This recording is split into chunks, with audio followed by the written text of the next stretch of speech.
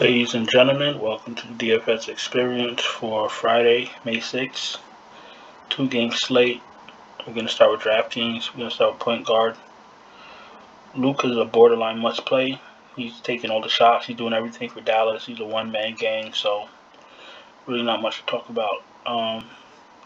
Make room for Giannis. Make room for Luka, and be very smart with the players you put around him. And I'll get back to that in a second. Harden is 9K. He's still overpriced. I don't know if DK is not watching these games, but they're pricing him like they're not watching the games. Harden's like a $7,500 player. He's not really worth 9K.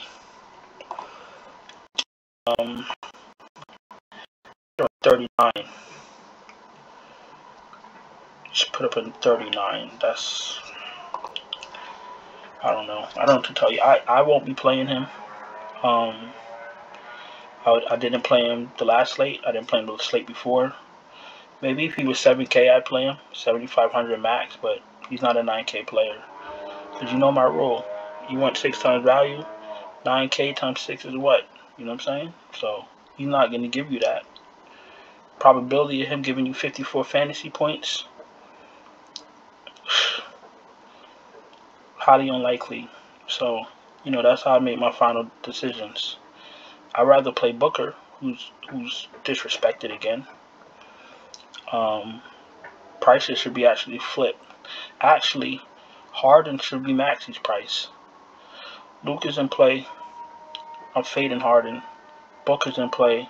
Chris Paul's in play. He's a little underwhelming too. His salary is a little underpriced. Maxey's too cheap. If Philly has any chance of being close in this game with Miami, then Maxey's going to do what he did last game and go off. And he's still underpriced. Miami is absolutely... Listen, Philly's overmatched. I won't be surprised if this game is a blowout. So just be careful with not playing too many Sixers.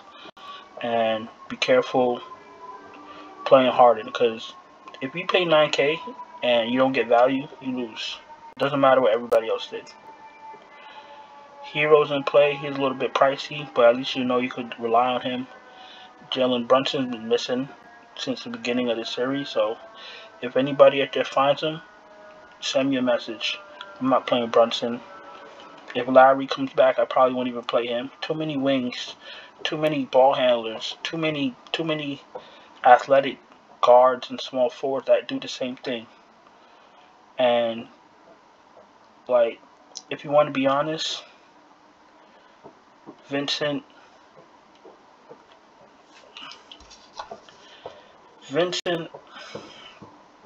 actually, let's do this.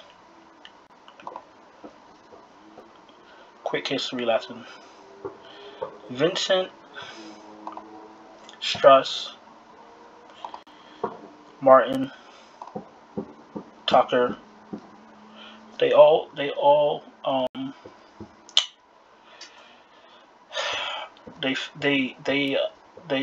cancel each other out. So you gotta be very careful with that. I'll play Hero. I'll play Lowry if he starts and he's healthy. I'll play Oladipo because his usage is higher than the rest of the gang. That's why I didn't put him in that bunch. Caleb Martin is literally Butler's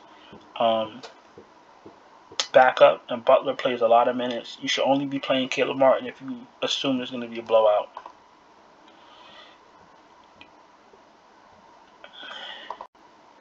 And Dedmon is Adebayo's backup, and your 7 only plays in garbage minutes or if it's a blowout. So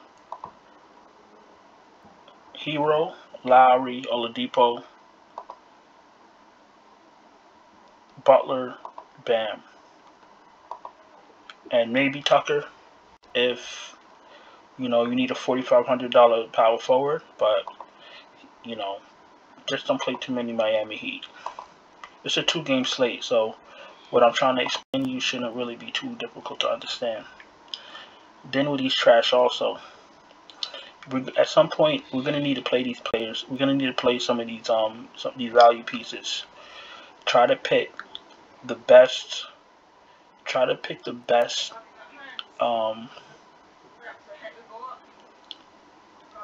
The best piece of trash you could find, because after Hero, it falls off a cliff. Brunson, Lowry, Dinwiddie, all these guys, it falls off a cliff. I'm taking Oladipo for value at guard.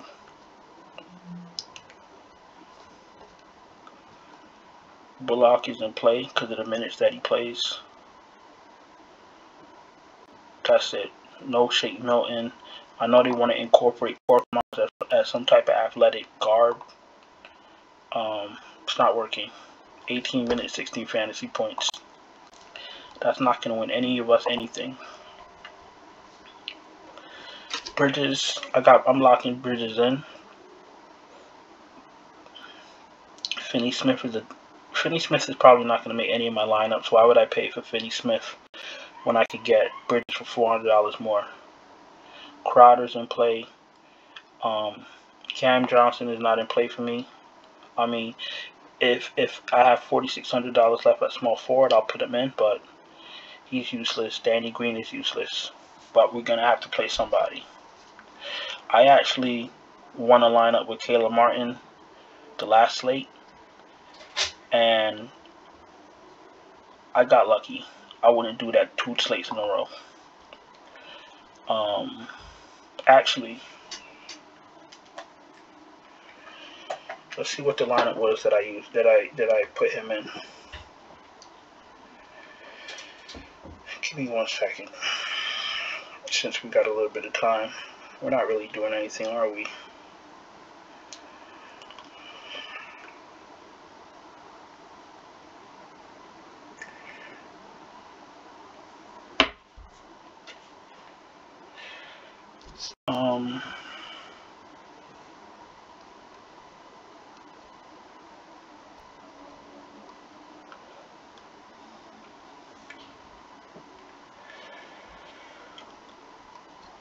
Butler, Harris, Crowder, Paul Reed. Paul Reed's another one. The thing with Paul Reed is that he's gonna play maybe 20 minutes. What does he play? 25 minutes, but he's useless himself. He's getting a lot of fouls. Got 5 fouls the first game. 16 fantasy points for 25 minutes for $5,000, $4,900. That doesn't add up. So he's just taking up a spot. So unless they're planning on starting Paul Reed, I don't think I have much interest in him either.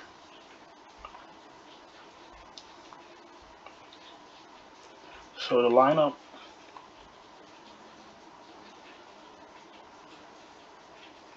Oh, my bad. It wasn't that lineup that one. My bad. I played Gordon Yang. I had Maxey, Oladipo, Bridges, Harris, Paul Reed, Booker, Yang, and Adebayo. So I took a chance on Yang and Reed. They did absolutely nothing, but everybody else was kind of okay. So we end up cashing on that lineup. But yeah, I'm not playing Caleb Martin again. I thought he was in my winning lineup, but he wasn't. That even goes to show you how useless he is. He's not even good enough as value. So I'd stay away. Listen, he might come off the bench and hit 3 threes and grab 2 steals. We don't know, but the probability of him being in the winning lineup is very low, and that's what we're looking at here. Some of you, I'm not gonna say some of you, because you guys are pretty smart, but there's people in the DFS community that they watch videos or they go on Twitter for someone to tell them who to play, to give them the winning lineup. You can't get the winning lineup before the game starts. Nobody has that. But what I could provide for you is I could tell you who's going to give you the highest probability to hit value or come close to value, and if you could put them together in the lineup, enough for them together in the lineup, that's how you get winning lineups. So that's what I'm trying to explain. Butler, Harris, Smith in play, Crowder's in play, Paul Reed I'm very skeptical about. I don't trust him. Tucker's in play. Maxi Kleber's in play. Gorgie Nang, I don't trust him either. Miami's defense is too tough. Maybe he plays better in Philly, but it's $3,700 down the drain because he hasn't hit value once. Thibault doesn't even want to be there. Duncan Robinson, God, this slate is disgusting. Bam's in play, obviously. Ayton, I don't know what he was doing last game. I don't know what was on his mind. I don't know if somebody didn't tell him it was a playoff game he was in. This man had more fouls than rebounds. He's 7'2", 300 pounds. There's nobody in Dallas that can guard you, and you're out there tick-tocking instead of playing basketball. How? Jesus Christ. You know, now nobody's gonna want to play him. He should be a very good play because his ownership should be low. But if he doesn't show up this game, then you already know what time it is. DeAndre Jordan, he's starting. I don't know why. 13 minutes. 13 fantasy points. What's that going to do? Why don't you just start Paul Reed and bring Gorgie Nang as the backup center and open up the floor so Harden doesn't run into a shadow? Listen, Doc Rivers, I don't know if Doc Rivers is sick. I don't know if he fell, hit his head, and he's confused. I don't know what's going on with him, but we can all clearly see that lineup doesn't work. Those lineups he put out there don't work. I'm not sure what's happening right now. I'll be honest with you. I might not even play anyone from Philly and Miami now more than I think about it because it's ridiculous. Philly has a lot of people that do nothing. Miami have a lot of people that do the same thing. If they're not named Butler or Adebayo, you're very viable to not hit your they're very liable to not hit their fantasy quota. And that's going to be a problem because you're going to lose money.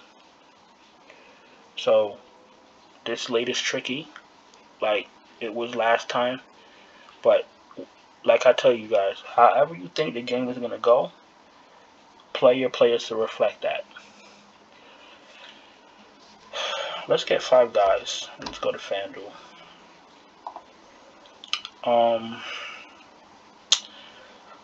Luka in a must-win game.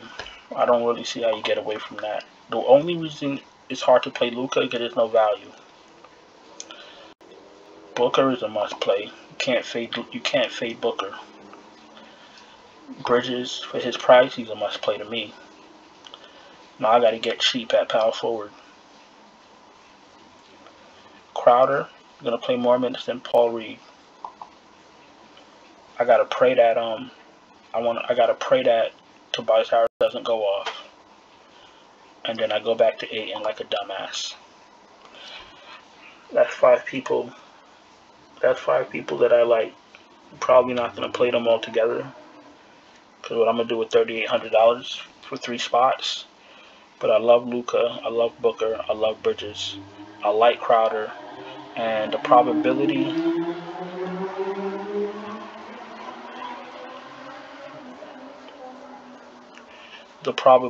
that Ayton shits the bed again 2 nights in a row is unlikely. So I'm going to go back to Ayton. Just the value pieces that you pick, you know, try to be confident that they're going to play minutes and they should give you a little bit of a chance to hit value or close to value. They're probably not going to hit value. It's a 2-game slate. That's okay. But play people that you feel confident that they're going to give you a chance. That's all I can tell you. If you listen to anybody else for these playoffs and they tell you that they can give you the winning lineup or whatever it is that they're saying, because I try to stay off of Twitter, but I'll be seeing these fools. That's not how it works. I'm gonna put you in the best position to have the highest probability players to hit value. And that's what I do for myself, and that's what I'm doing for you, because this shit sucks. This slate sucks. The Heat.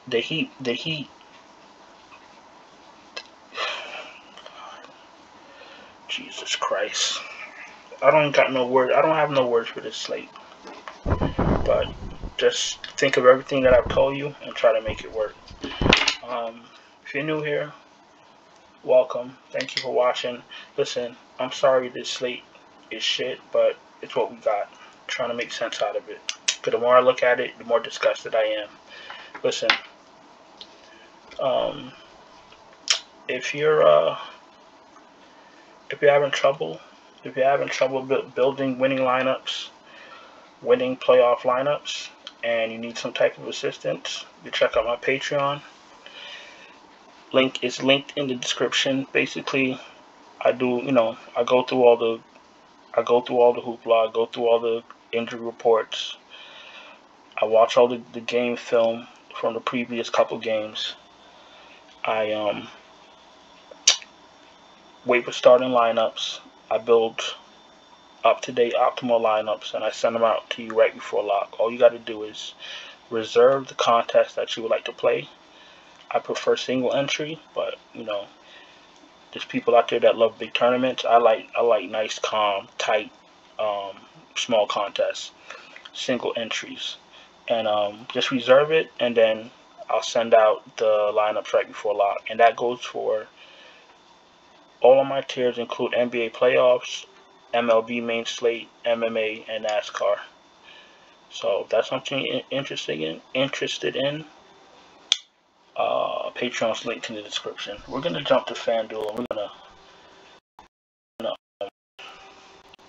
wrap this up because this slate is kind of pissing me off. We got a Luka at 11.5. Chris Paul looks overpriced, but he's not.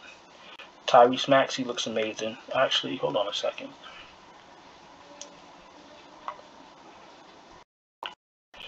Forget this, Aiton. I'm playing Maxey. Maxey's a must play if Philly's gonna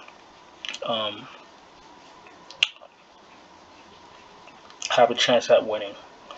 So I love these three guards: Luka, Booker, Maxey, and I love Bridges. I got that out there because I'm definitely playing like a lot of Maxey. So Luka, Paul, Maxey, all in play. Brunson, buns. Lowry, if he's healthy, his hamstring is hurt. I might not even play him either. Dinwiddie's trash, but he's 4,500. Gabe Vincent's not gonna do nothing in a playoff game. Campaign is not doing anything. He's Chris Paul direct backup, his own, and that's the only minutes he's getting right now. So he's not playing enough minutes to get enough fantasy points. So you gotta look at the players that can't be value for you, and you gotta plug your starters around that. You can't plug in Luka and then think you're gonna plug in Campaign and win a contest, because the probability of that happening, you're probably gonna see camels flying before that happens. Don't get sucked into the trap of plugging in stars and then throwing in any type of value, because you'll lose. Your night will be over real quick. These rotations are tight. They're tight, very tight. They're not playing all these bench players all types of minutes. You know what I'm saying? So just be careful. Shooting guard, I love Booker. Harden's a little bit reasonable at 8,700. Still prefer Maxey over him. Heroes in play, Mikal Bridges looks amazing. Reggie Bullock looks good. Oladipo looks great. Danny Green is a bum. Korkmaz is a bum. Caleb Martin is good, but he's not getting enough minutes. Let's go to small forward. Tobias Harris, he's a little bit pricey for what I'm going to try to do. Harris is not going to fit in my lineups, because I got to get the correct mid-range to try to pay up for the people that I want to pay up for. So I don't see myself paying up for Harris. I'm just not going to be able to. I don't think, but we'll see. But he is a decent play. Crowder's in play. PJ Tucker's in play for me. Bam, Maxi Kleber, Paul Reed. Listen, if you're playing a lot of lineups, you can sprinkle in Nang, Powell, and Cam Johnson. Not even Powell. Nang and Johnson you can sprinkle in. I won't even touch Powell. But that's just me. You guys do what you want to do. Ayton, you know, I'm gonna have a few lineups with him again. McGee, if you want to get cute. And your lineup, you know, if you have fire in your lineup and you have $3,800 left and no one at center, you could plug in McGee. He'll get a few minutes. If you want to plug in DeAndre Jordan, it's your funeral, but I want to recommend it. Let's get 5 guys and let's get out of here. The more I stay on this slate, the sicker I get to my stomach. So we're playing Luka, we're playing Booker. Small forward, we're playing Hero. We're playing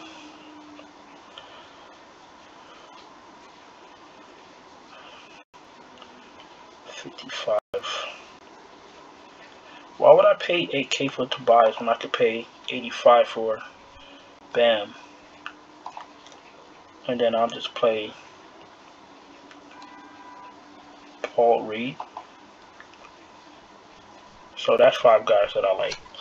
I'm not too enthusiastic about Paul Reed, but he's serviceable. I know he's gonna come in for DeAndre Jordan. I at least know that. So you got Luka, Booker, Hero, Bam, which I love all 4. Paul Reed, I'm kind of stuck with him.